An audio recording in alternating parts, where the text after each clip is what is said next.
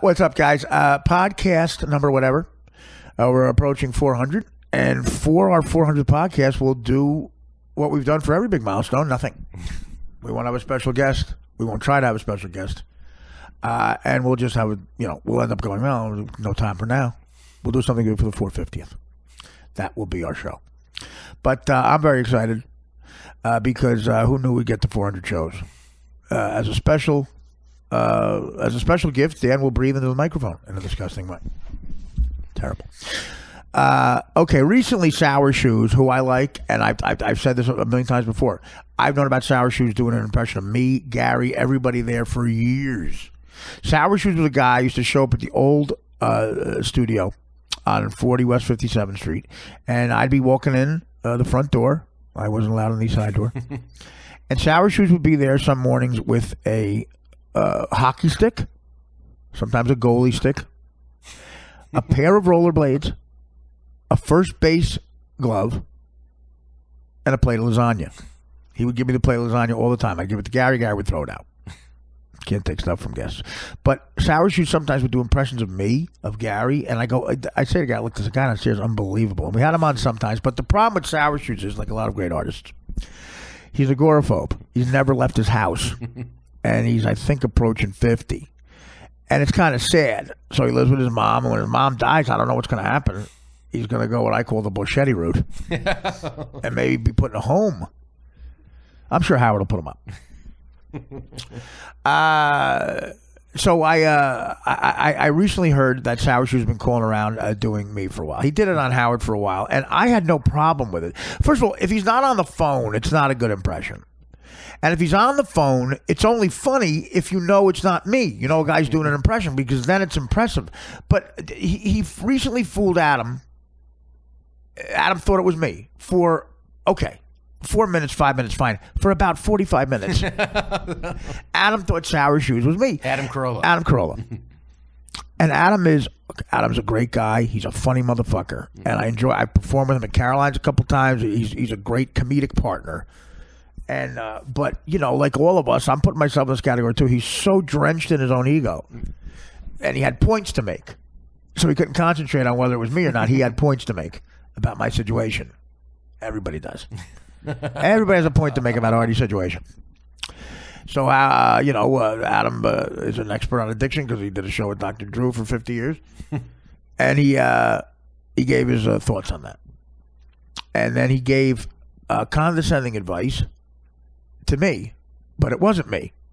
He was giving advice to Sour Shoes, who had no idea what was going on. He couldn't believe someone fell for it for longer than 30 seconds. But the insulting thing, and Adam was cool enough to point this out afterwards.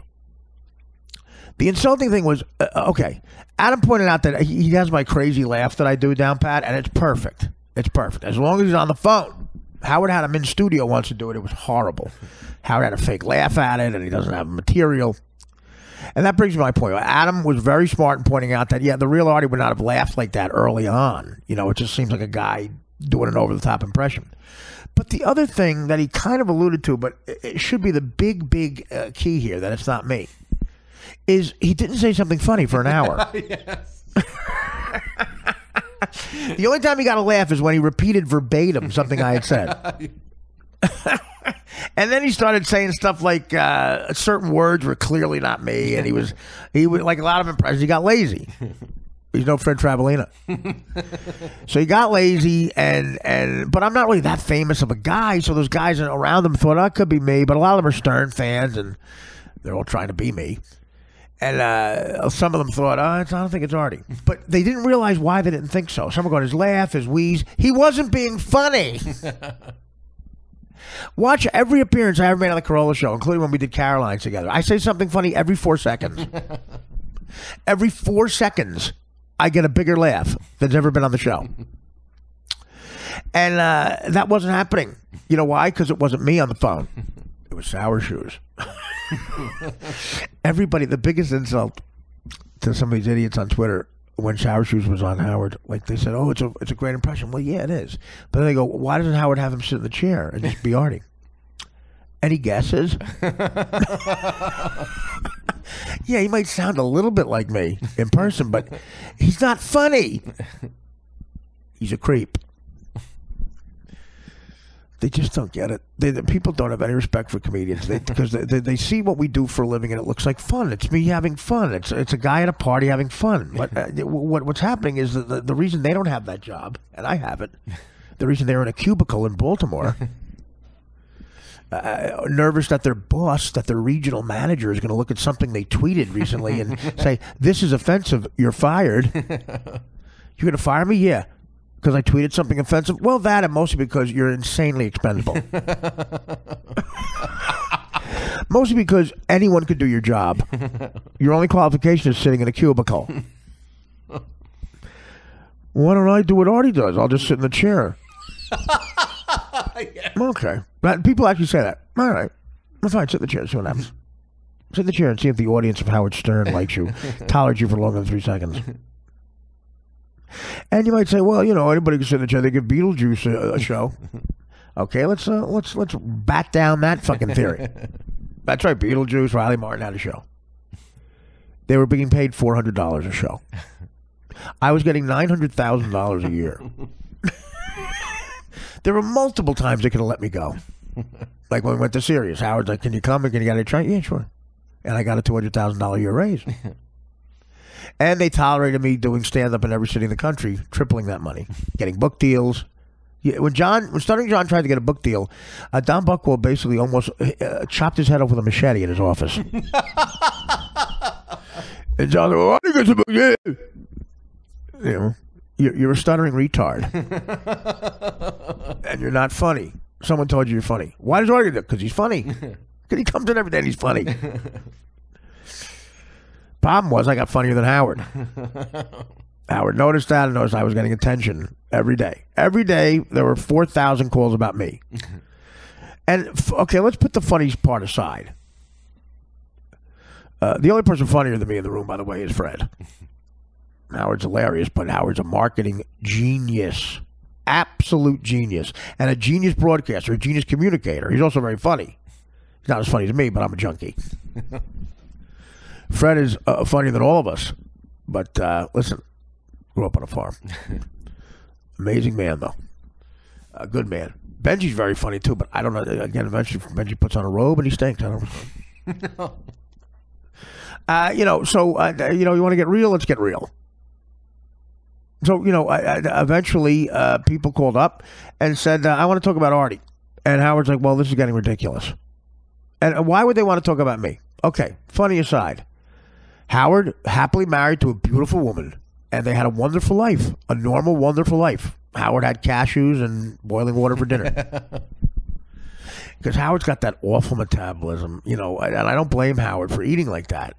Howard's got a bad, like me, got a bad metabolism. He gets fat easy.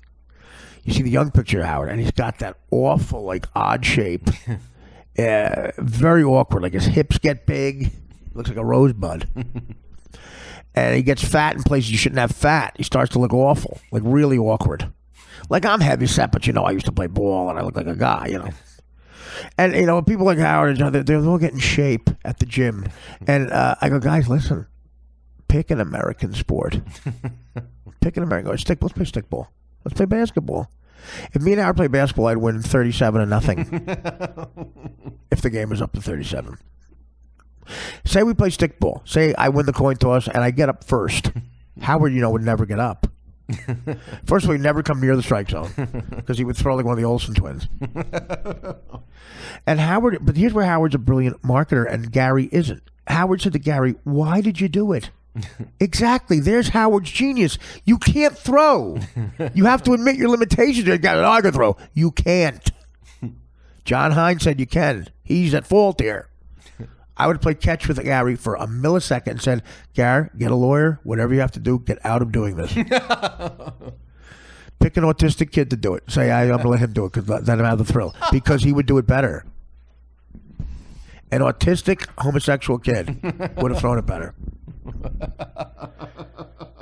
And people like Howard and I are assholes for pointing that out. Howard's being honest with him. Don't do it. Would Howard ever do it? Of course not. Because he would look like an autistic homosexual kid.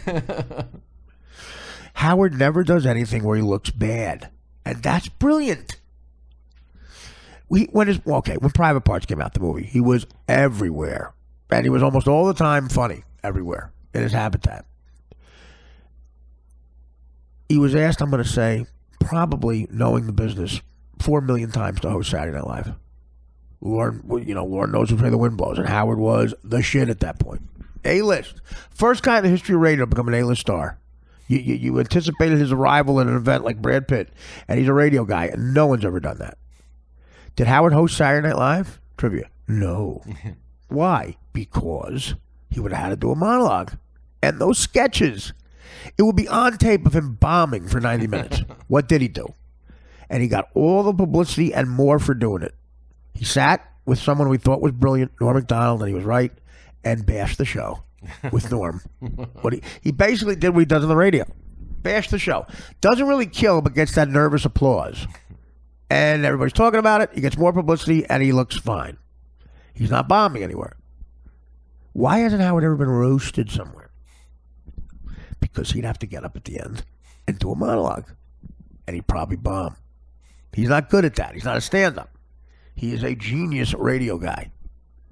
He never leaves that habitat. If you want to interview Howard, you come to him. And people do. And that's why he's a badass. So, this is what we got going on here. We got to be smart about shit. I do everything. And I'm not great at everything.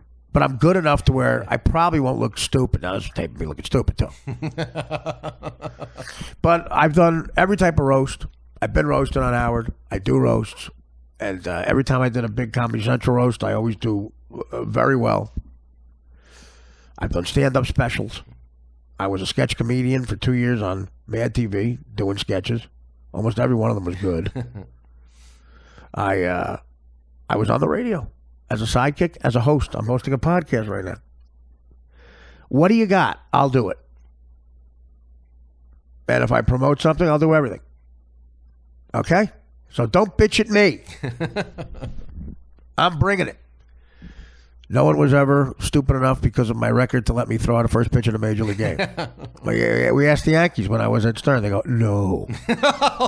We just Googled Artie. Where did they let me do it? At the Newark Bears. So after I annihilated Gary, after I annihilated him on the air, everybody was waiting for me to do it. Look, we asked the Yankees. They said no. The only place to let me do it was the Newark Bears. But let me tell you something. After I annihilated Gary, there's still pressure. It ain't pressure like doing it at your favorite major league. No. I'm not saying that. Gary has a point. There's more pressure. But still, after what I put Gary through, there was pressure. And I did it twice.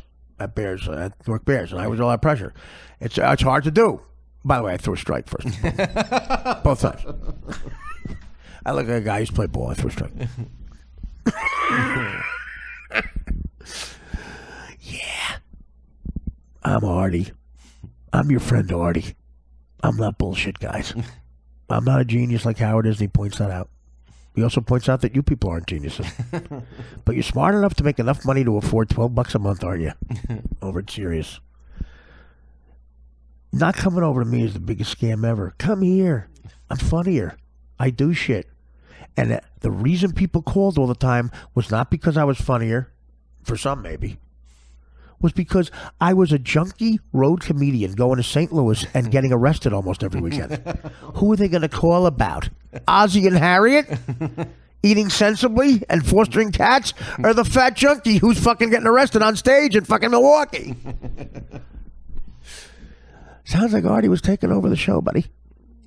And then they made the awful mistake of having a popularity contest. Let's go over this. At K-Rock, they thought it'd be funny. I think it was Casey Armstrong's idea because Howard loves awkward humor. This was funny. They said, we're going to have a contest on the internet.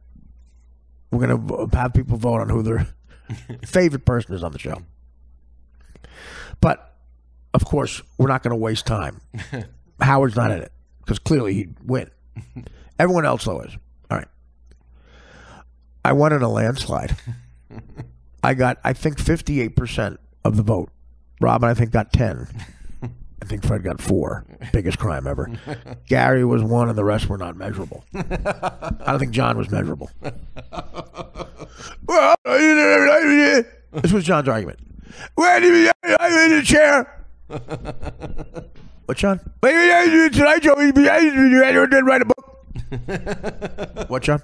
Well, you said you have to refund my bike's on all the time. Can you buy me lunch? I got no money. I shit my pants for diapers.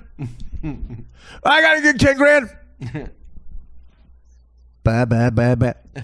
All right, so that was funny. Howard announced those things. It was funny. Robin seemed a little annoyed. I, brushed it off like, well, I'm the fat guy, and people like the fat guy. I had a lie. Okay. Now we're serious. About 3 years later, and someone says, "Why don't we do that again?" But let's. It was such a landslide. Let's see how badly you'd beat Artie. So let's have another. Who's favorite? But this time Howard was in it. I won in a landslide. I think I got 44%. Howard got 20. The rest were unmeasurable. So now Howard gets a little perturbed. We're laughing it off like it's nothing, but he gave it a little. So now I'm like, guys, thanks for the favor. I'm going to lose my job. Howard's excuse basically was, well, listen, of course you guys like Artie. He's like you. I'm a genius. Artie's not. Neither are you guys. Artie's a fuck up. He's a loser. He's flawed. Who do you relate to? The fuck up. Can you relate to a genius? No. You're a fan of the genius, but you're not a genius. That's basically what his argument was. And I wanted to keep my job. So I said, you're right. Let's roll with that. That's why they like me. Because I'm an idiot. And that got planted in their head. And then there was a lot of, that started passive aggressiveness. And then the bro fight happened. And I called him a pelican. Not good. Now look, the guy gave me a job. He did wonders for me. But there's only so long you can fucking put your head up someone's ass if they keep treating you like shit. You can't be a sycophant your whole life. You have to be tough. It's the only way you're going to get out of that cubicle, guys. If your boss and hero keeps calling you an asshole and you keep taking it, eventually you're going to, okay, hey, thanks for the job, buddy, but I'm not here fucking keeping my mouth shut either. I'm leaving blood on this floor, buddy. Did I have to tell a story about the cum getting on my chest? Did I have to give you 7 of the greatest moments in the fucking history of the show? No. Did I have to go on the street after 11 a.m. and have UPS drivers on 6 a.m. to go, did she have a dick, Artie? No, I didn't. So I earned my keep. But I think I did. And eventually there was tension, and I got mad. He got mad. I was a junkie. I missed shows, and he didn't like me anymore. I liked him, but he started acting like a real dickhead, doing things that were really disgusting to me and others. So when you hear Sour Shoes fool Adam, remember, I love Adam, but this is telling. People have no respect for me. They couldn't tell it wasn't me but just by the fact that he wasn't saying funny shit. What he was doing was pretending to be a fuck up. And when they called him on shit, when they let him talk too long and he had a chance to be funny, he would go, let's play the piano. Finally, Adam wised up and asked him about a story that, I'll tell you what that story is, so Sour Shoes knows it in case he calls Adam next. Adam finally said, okay, we got to prove it. They fell for it after half an hour. They figured it out. He said, Sour, me, you, and Artie, me, you, and Jimmy Kimmel were going to have a deal at William Morris years ago. Well, give me the details of that. Here are the details. Here's how I met Adam and Jimmy. After I did the 2 years on Mad TV, I had this great tape of all these sketches that you get if you're on a sketch comedy show for a couple of years, because you do all these characters. I then went, after I was asked to leave politely, I went to the first movie audition I got was Dirty Work. I met Norm on the set of that. It's a buddy comedy, and Don Rickles, Farley, Sandler, Jack Warden's our dad.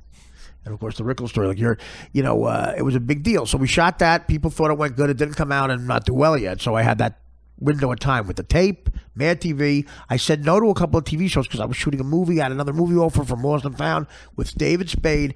I had juice in the TV world. They love when you say no to them because you're doing something better. And I was. Also, they see the tape of me doing all the sketches. They hear I'm in Dirty Work. It's supposed to come out. It's the hottest thing because Norman's the hottest thing on SNL. And in a room, man, just fucking get out of my way. So I had a triple threat going on about it.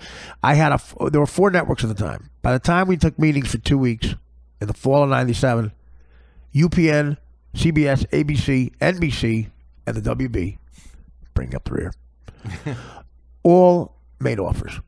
4-way fucking frenzy here. And James Baby Doll Dixon in New York and the great Jennifer Craig in L.A. for William Morris, who were my agents. I'll never forget, I was sitting in James Dixon's office. It was me, James, Mike August, and Mike August's teeth. Mike had a golf club, hard at work. And Peter, I think his name was Peter Roth, was the head of Fox at the time. And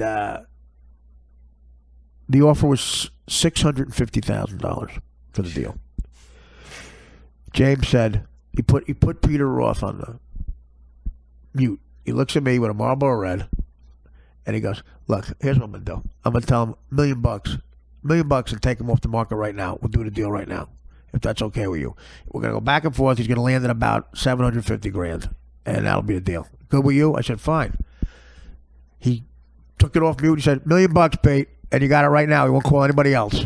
Peter does. Give me 5 minutes. Called back, said $750. Deal.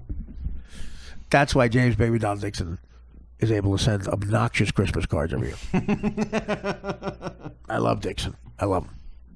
And I love Jennifer, and I even love Mike. His teeth are questionable. But, look, they did right by me. Jennifer, all those guys, they made me a wealthy man. This was after 2 years of Mad TV salary. This was after Dirty Work and the Spade movie and royalties, some commercial work, voiceover work, stand up on the road. And the first check for that $750,000 deal was $250,000. William Morris got the check the next day. They took $25,000 out and they sent me a check. I said, I'm putting that in the bank. I'm not telling my mom. And I started a corporation called Too Fat to Fish, Inc. My mother screamed that at me when I was trying to go fishing 5 years earlier. She didn't know she named the corporation. I got the balance of $225,000 and I showed it to my mom with the checks with Too Fat to Fish on top. And that is what's known as one of the better moments of my life. And my mom, too. So I had that deal. So now you have a deal like that. They say, hey, we're going to interview people to run your show, showrunners. And like what Norman Lear did for, say, All in the Family. Like they run the show. Larry David and Seinfeld, he ran the show. So you need that guy, that writer. So I took everybody in town, because of the enormity of the deal, was taking meetings with me. Everybody, William Morris writers. So one day, Dixon goes, I rep these guys. They're a team on the radio, and they're a writing team. It's Jimmy Kimmel and Adam Carolla. And they're younger, they're very funny, and they kind of know who you are, and they would want to work with you. I said, really? So I was in L.A. at the time. They said, we're going to go to the Beverly Hills office of William Morris. We'll get the whole conference room. Just be you, Jimmy, Adam, and me, and Jennifer. So it's Dixon, Jennifer, me, and a young Kimmel and Carolla, and a young Lang. And I meet them. It goes great. We're making each other laugh. I remember Adam in particular was very funny in the meeting. Very funny. He was talking about how he hates people. Like comedy is not a matter of opinion. Sometimes it's just a fact. He goes like say someone tells you, this is what Adam said. He goes, say someone tells you Murphy Brown is funnier than The Simpsons. You go, well, no, it's not. And they say, well, it's a matter of opinion. You go, well, no, not the same. No. I promise you, if you could build a machine where you put something in and it tells you what's funnier, if you put Murphy Brown and The Simpsons in, it would come out Simpsons every time. And he was very funny in that. And I love Jimmy, of course. Jimmy was affable and funny and great. Picture Kimmel now, 30 pounds heavier. That's a likable guy. Now, they're both awesome guys, obviously, and hilarious. And, but here's where agents bullshit you. I said, okay, I want those guys. I picked them. Supposedly it was my choice. I want them to run my show. The agents go, oh, no, they're not ready for that yet. I go, why'd I meet them? Well, maybe they could be writers. I go, well, isn't that down the road? And, I quite frankly, I guess James said Artie loved you, and you could probably be the runners of the show. But we got to go. I don't know if you're ready for that yet, but Artie wants you to be the runners. Jimmy, not kidding, literally thought it meant to get coffee, like running. You imagine? I was bigger than them in the business. But they skyrocket past me. Jimmy's in his 20th year as the Johnny Carson of ABC. I'm in a living room with Dan Filato doing a podcast right now. And Adam has millions of dollars. He's on his third boxing movie. That's the story. That's the details. We didn't talk again until 3 years later, and we repeated the story in a very funny way on the Howard Stern show when we were all like sitting in that chair. And those were fun times. I love Adam. I love Jimmy. I'm busting balls around. They're great people, great friends. And those were the details. Sour Shoes didn't know that. So he started playing the piano again. And he got found out. So it's interesting. That's my take on it. I love Adam, but you got to give Sour credit. To fool a guy like Adam who knows me well, he got him. But 30 minutes, Jesus, you might think I say something witty. So this is an intro to that, and we're going to play now in its entirety for my podcast listeners that entire Sour Shoes Carolla thing. It's about 31 minutes. And for your listening pleasure, I love you, Adam. Enjoy. And I love you, Sour Shoes. Take care, brush your hair, and listen up. Bye. Artie Lang is on line one. Artie? Artie Lang, line one. Hey, Ed. Hey, Artie, what's going on? No, you just were talking about home improvement. I remember I was sheetrocking a bathroom in Newark. I spent like 9 days in a bathroom with like a meatball wedge and a bottle of Jack Daniels, and that was the last of the foreman watching me do a sheetrocking job. So what's up? It's How like you a been, postcard. Hey, Artie, how you feeling? I heard in the news that there was some brush with the law. Well, yeah, you know, the Hoboken cops the guys were great. They couldn't have been better. You know, listen, I fucked up, and it's, you know, I had a setback, and these guys were great. They couldn't have been, you know, it wasn't like a sting operation. I mean, it wasn't like it wasn't like Goodfellas or you know, like Ray Liotta running down to trying to get to the airport and get his sauce going on the left burner of the stove or anything. The guys were real cooperative with me, you know, and I showed them what I had, and you know, they brought me down to the station, and you know, and I got everything squared away with my lawyer, you know, and you know, if it fucks things up with Judd, what he's done for me, and Pete Holmes with crashing, I understand, you know. Why do you think it would? By the way, I love crashing, and Thanks, Adam. Yeah, the reason I love it, and so far Artie's in the first two episodes, and they're on episode, I guess 5 is coming up. But where are 6, or what are you holding up, Gary? 6 is coming up. 6 is coming up. 5 I just saw. 6 is coming up. Are you coming back? As of right now, I am. But you know, I understand. I tweeted out on Friday. You know, I can fully understand if HBO, if there's a problem with what went down last weekend. I understand. As of now, everything's set, and we couldn't gotten more rave reviews. I mean, everybody that's seen it is just, they're awestruck and they're bragging about it. You know, and it is 9 episodes this year, and then you know we're all set to go for next season. But I just wanted to make it clear that I totally understand if they've got a problem with me being part of the show. I'm just grateful that I was able to, Judd had faith in me and Pete to be part of this first season, which I couldn't have been more happy with. Well, a couple things, and then we'll steer it back your way. First off, there are no nicer guys. Forget about comedy, just on the planet, than Pete Holmes and Judd Apatow. They're the two nicest. They're just the friendliest guys, especially when you look at who you have to, all the douchebags you have to deal with in comedy. Oh God, forget about it. They're nice for florists. Forget about comedians.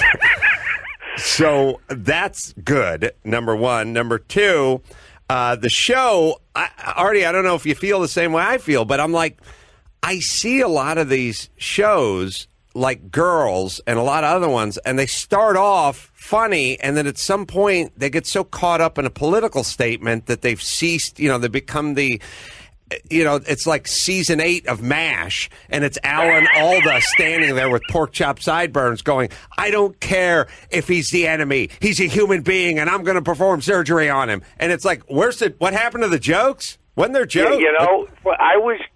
so funny you said that. And then they had and then remember when B.J. Honeycutt and him actually hug? And Yes. they're crying. And that, you talk about Jump the water shark. down and dumb Yes. down. Yeah, right. so I get it. Shows want to evolve, but I'd like to laugh.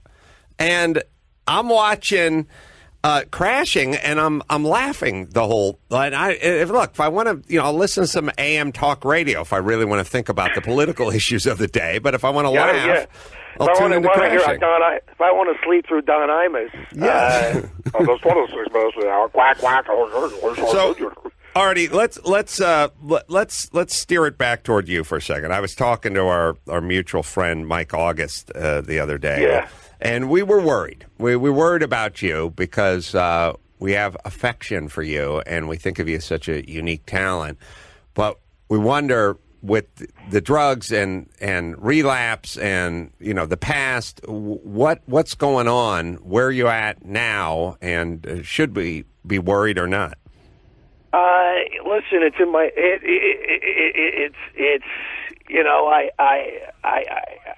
I've got so much to be thankful for right now, and so much to live for, and it's not one. It wasn't to go out and to. It wasn't the incident in 2009. Let me just clear that up right now. It was nothing. It was not even. It was me just having. It was me going out and these demons that I got to deal with every day. And it's not a 12-step program that I need or anything like that. It's these, I fall into the trap every now and then. It's not a vicious cycle that's going to get out of hand. You alluded to girls. What's the broad's name? Lena Dunham? Dunham, yeah. You said you brought Manchin, and I don't know, Major Winchester or her. I don't know. I'd flip a coin with a bottle of Jack and Coke. I don't know who I'd pick, but no, we're doing. I'm taking it. I'm taking it slowly right now. I got 2 more dates. I'm going to be doing Montclair, the Wellmont Theater, coming up this weekend, and then Red Bank, New Jersey, in 2 weeks. In fact, I spoke with Mike August not too long ago. Told him about that. I got a lot of dates lined up. I've only canceled 1 show in the last 3 months, 2 shows in the last 9 months. So, all right, but Artie is somebody who sat next to Dr. Drew for over a decade. Yeah. Sometimes I can hear his voice, and his diagnosis of you would be, get off the road, take time. He'd probably tell you to check yourself into someplace. Yeah. Don't you feel, I've been on the road, and I'm not an addict, but I will tell you this. When you go on the road, you think it's a good idea at 7:22 a.m. or wherever time it is with your clock to have a whiskey and a cigarette in your underpants in the bathroom so you don't get busted because it smells like smoke. And I just mean, I'm not an addict, and I'll find myself smoking a cigarette and drinking a whiskey at 7:15 in the morning. That's like what the road does. Yeah. Also, having brisket sandwiched in between a couple of pieces of French toast also sounds like a good idea at 2 a.m. Like, it's kind of a killer. Like, it is not about push-ups and eating kale.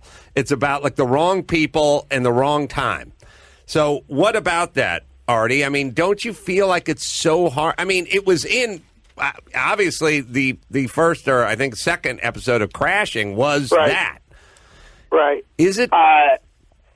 Well, listen. And funny you said the brisket. My mom made me a tray of meatballs. Yes, Sunday. I got 2 ovens now in my house. That's what you need, Artie. A second oven. Yeah, 2 ovens. Another oven for her to cook sausage and peppers and a tray of meatballs, just to like push the heroin and coke out of me. But no, but I understand what you're saying. Listen. That was the problem with Howard that's where it got to, doing stuff on the road. You remember me in Vegas. You sat next to me on the Howard Stern show a couple times, and we talked off the air. And that's what the show. That's what it was. I was evolving into doing weekend gigs and doing the show Monday through Friday, and it got out of control, and that was where Howard began. That's where he drew the line. When that incident happened with me in 2009 in January 2010, we tried rehab with me the year before. I lasted 3 days in Miami. I ordered pancakes in the morning as I'm called to talk to Howard and tell him how my rehab's going. And Gary, of course, caught a lot of shit for that. But listen, that's where Howard drew the line. He told me so many times, get off the road. You don't need to do that. You're doing fine. And he's right. I was making $900,000 a year alone just being on the show, the greatest show in radio history. Well, now, I think what a lot of people don't get about Howard is he's a pro. Yeah. And what he was saying to you is, as a professional, here's how you do it.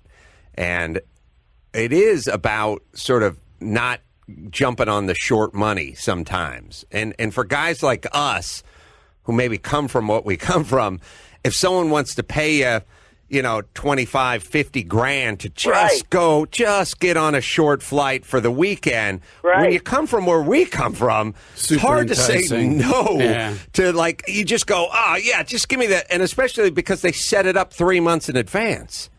I'm doing this exactly. We just come off interview. Now he did the greatest interview with Paul McCartney, the greatest interview of anyone that's ever interviewed one of the Beatles. I agree. And there I am, 5 to 4 days later. I'm in Sheboygan, Wisconsin. Right. I like the temptation. I can't say no, and that was his point. Art, you got to say no. You got to just hey, listen. Can't do it this weekend.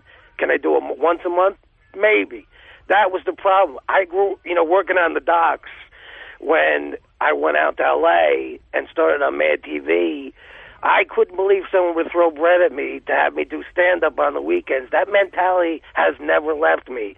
I get an opportunity, I run to it, and not like I need it for financial gain. I don't. Howard was so generous with me through the show. Now I can't get in touch with him. That's a whole other story, as well as a bunch of other people can't. And that's been part of. What does that? What does that mean? I don't understand. The show obviously has changed there. Things have changed, which I understand. Listen, by all rights, I understand the direction they want to go. He wants to go in over there, booking guests, getting guests, and being more guest-driven, being big-time, big-A celebrity guest-driven. But when it comes to a point that I can't even get him on the phone, and I'm hearing that there's someone working there that's running the ship now, that I have no idea who this person is, and I can't reach him, and guys that have been with him for 20 years can't reach him.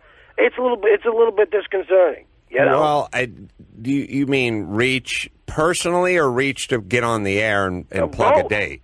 Both. Listen. I understand that Sirius has a great relationship with HBO.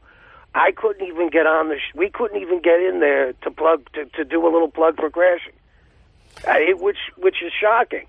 Now, I don't know if Judd tried to go that avenue. I'm sure he did. He didn't talk to me about it. But the fact that we were up at Sirius weeks before when they just happened to be on vacation is a little coincidental, don't you think? Well, I've been in radio a long time, and I know there's a lot of politics, and it is kind of interesting. I'll digress a second here, but I remember when I was training Jimmy Kimmel for the boxing match in 1994. That's how I got onto Kevin and Bean. And he said, I said, I'd love a shot at the radio. And he said, what do you do and whatever. And he said, just call in on like Tuesday morning as your character. And I said, fine. And he said, now, if it doesn't go well, like if they don't like you, you will never get another shot ever again on Kevin and Bean. And I was like, well, what if I have a little off day? I'm still a funny guy. Like, I could bring it next week. And he's like, no, you'll never be back. And I just thought, like you could call in a week later as Lamont Sanford or something. Yes. I want to meet you. Here's my friend Rollo. Or the Puerto Rican guy. But the point is radio has a we are now done with this chapter turn the page kind of thing. And it's not like TV, which is weird, which is TV, you can fuck up over here and get another shot over there. Eventually, you get out. But I don't know what Howard's mindset is on this one. And yes. But do you think he's angry at you? Listen, I don't think he's angry. I think he's scared. I think he truly, he's got a big heart, especially what I put him through in those final years on the show. And he was scared, and I don't blame him for being scared.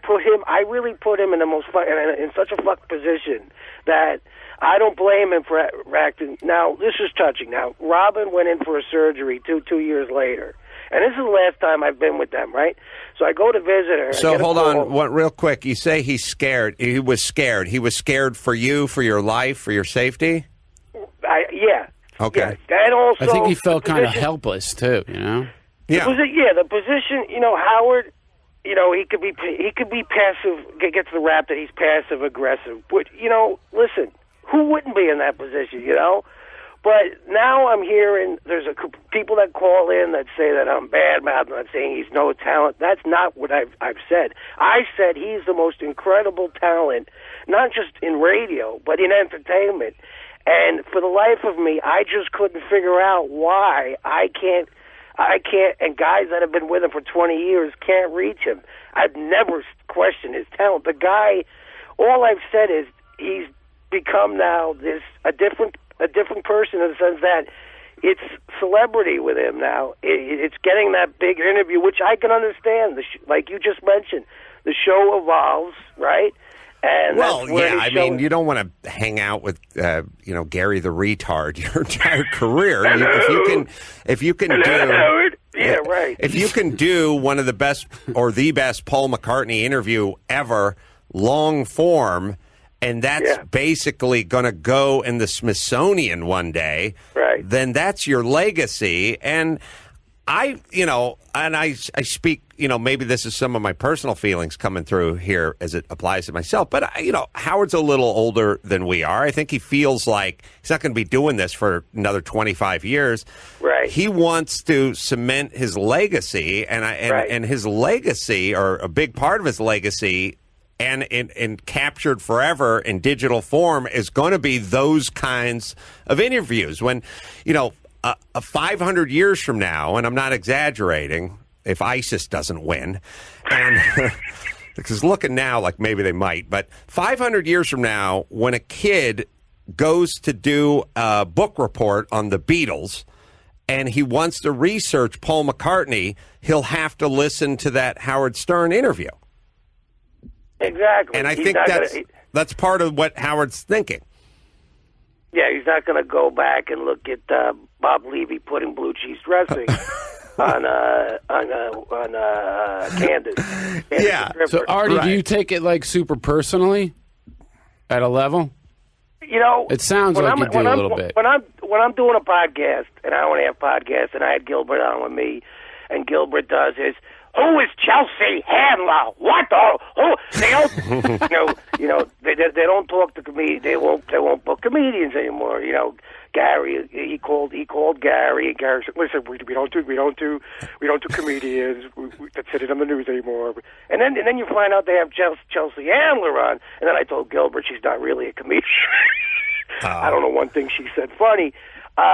Do I a little exaggerate? Yeah, my little bit of course. Hey, Artie. Artie? Yeah. I got a question for you. Go ahead. There was a story where we saw each other and we're going to work together at William Morris many years ago. Right. Can you tell me some details of that? Yes. I'm thinking too. Adam. Yeah, you're on it. Adam got it. It was Mad TV. It was I was on Mad TV because I just told the pig costume story with Norm, and I remembered as well because I think we met with. I told you about the audition I did with Saturday Night Live, and when Lord Michaels was setting me up the whole time, and I met with Kevin Nealon, and I think I met with you. at Joffrey's in Malibu. Is that right? We had some gabagool. All right, yeah, it's Sour Shoes. But that was a good. Let me tell you why Sour Shoes. Yeah, go ahead. Great. Let me tell you why that was a great Artie, because you basically just stayed in it the whole time. There wasn't any like you were, right. Right. He didn't swing into other people, like try to do. This waited till the end. Yeah. And I didn't think it was real Artie at the beginning. I was about to ask that at the beginning, but then you just started answering. That's because I love Artie so much, and I want to see everything go good for him. So I'm just answering in the way that I think is inside him that he can't come out and say, and do what I know he wants. He would like to see. Yeah. See, most people when they call in and they go, "This is Mike Tyson," then they quickly tell a Tyson-esque sort of, "I punched him as equilibrium" or something. You go, "Okay, that's not Mike Tyson. It's not Mike Tyson," because Mike Tyson doesn't sound that much like Mike Tyson. But but you didn't give comical answers. Like you gave truthful answers. You were straight. Yeah, I like that. It was good. You know what did? You know what? Sour Shoes. What? The only thing that stepped on it right at the beginning was the Artie laugh to that one. The real Artie doesn't do that early that often. But then you went right back into like dates and like talking about sobriety and the road, and that was good. That was good.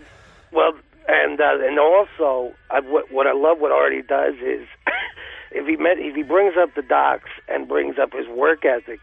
What always will be there is some kind of weird, and you had a few of them too in the beginning. There was a few weird references to either early television or either a rock and roll band, usually the Who or Pink Floyd or the Beatles, and then he'll always throw in either some kind of a food and like a real obscure either actor from either Goodfellas or Dog Day Afternoon. Yeah, and well, he'll get the Hoboken thing in there, but that was good. See, first, the only thing that made me a little nervous. So I had this story that, geez, I shouldn't share it with you because next time you call, there's a story about Artie and me and Jimmy collaborating on some project a million years ago that was my. I'm going to bring this up and see if this is the real Artie. Because when you did the laugh and the Hoboken thing, I was like, oh, this is not Artie. I felt but then you just got right into serious sobriety talk. And I was almost tempted at that point when you said a million years, because Jackie always uses, a million years ago. He always says, it was about a million years ago. And this guy's, he's a great guy. So we did a show, he's always said Rascals. We did a show about a million years ago. And that was when I first told the joke about, what do you call a queer Irishman? A Gaelic. I was almost tempted to go into that as Jackie. Hey, Sour Shoes, can you do... I always hear you just doing Stern people, but you do, I don't know, Jimmy Kimmel? Do you do other folks? David back. Thank you, Roz Abrams. What already? What's with Gilbert? That was Jimmy Kimmel doing Gilbert Gottfried. Oh, okay. That was Jimmy doing it. All right, Sour Shoes. You good? Are we? That was good. Hey, Gary, do we have anything else to say? I do love Gary. Gary's the best. That's great. I know. I wanted to come here because it's funny. There's just real behind the scenes stuff. Sour Shoes actually would call Jimmy Kimmel as Artie. Right after the Man Show. This was probably when Jimmy was just starting on ABC in 2003. And he would sing, Artie singing Arthur's, the theme from Arthur, and different things like that, talking about food and girls and stuff. It was always kind of cute, but then it got to a point where Sour Shoes was doing so much that Jimmy had to get me involved and say, listen, it's fun, it's all fun and games, but after the 9th, phone call, it could be a little bit, demanding, and I can't be bouncing back taking phone calls when I'm trying to put my show together. And this was when Jimmy just first started at ABC Channel 7. Yeah. So. Hey, Gary. Go ahead. Can you put Artie on singing the theme from Arthur? what is the? Oh yeah, let me do better than that. Let me get let me go to the piano here. All right. Oh my God, that looks delicious. Oh wow. I always felt like Arthur, especially when he got that hot chick. What was her name? Liza Minnelli? Yeah, I loved her, especially in New York. Once in your life, you can find her. Someone who takes your heart away, and next thing you know, you're closing down the town. You wake up with gabagool and some Jack and Coke. Then you grab the Richie's Uptown Pizza. Then I used to gamble. I put down 20 G's on the Giants winning out in San Francisco. If you get caught between the moon and New York City. Hey, Sour Shoes, do you live in an apartment? Because I feel like if you have some downstairs neighbors that are always pissed. Ooh. No, we're all in the same house. Our whole family is here. Oh, boy. Hey, awesome. Gary, how much are those speakers you pedal?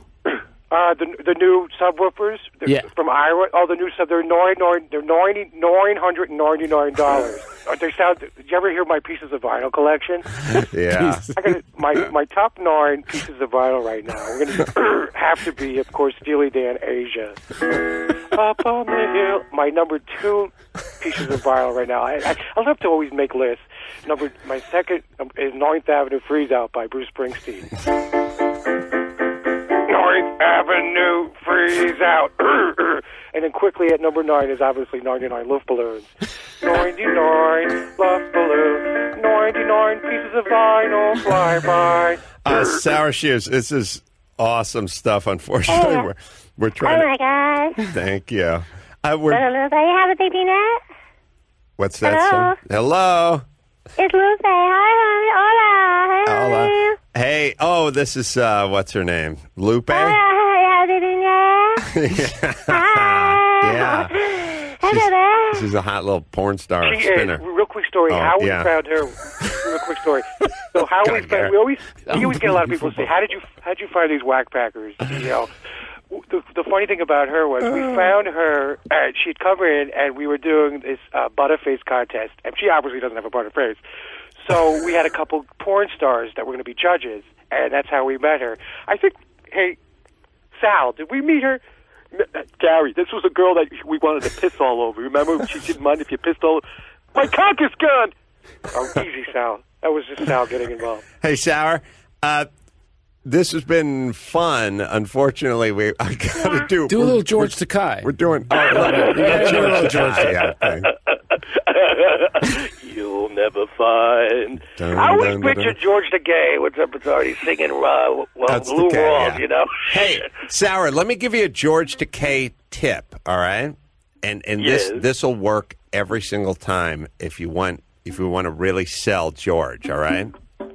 I'll tell you what, when I say Japanese internment camp, you correct me and say Japanese American internment camp. You see what I'm saying?